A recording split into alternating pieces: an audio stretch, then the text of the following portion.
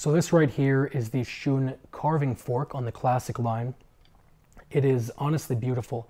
I want to make a quick video going over it. It definitely looks the part as the Classic. It definitely looks gorgeous. It matches everything well. Unlike the rest of the Shuns, it doesn't have an asymmetric handle, but that's because you're not really using it for a long time.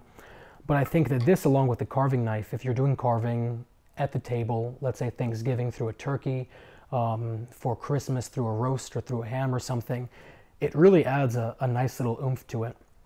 Lifetime warranty, like always. And what really stands out to me about this is, number one, it's a full tang, obviously. But number two, the attention to detail is amazing. It's all forged out of one piece of metal. You can tell that by looking at it. It has this beautiful sort of curve on either end. The tips are actually extremely sharp. I almost cut through my finger just by rubbing against it earlier. And it really adds a little bit of extra pow into your, I don't know, your carving, especially if you do it at the table. So I'm going to put a link down to this below. There's not really much to talk about. One thing to note is it's not made out of VG10. It's actually made out of a softer, better steel for this purpose, which I really, really like. I was a little bit unsure when I first looked at it. And I did a little bit of research and found out that no, they did the right thing.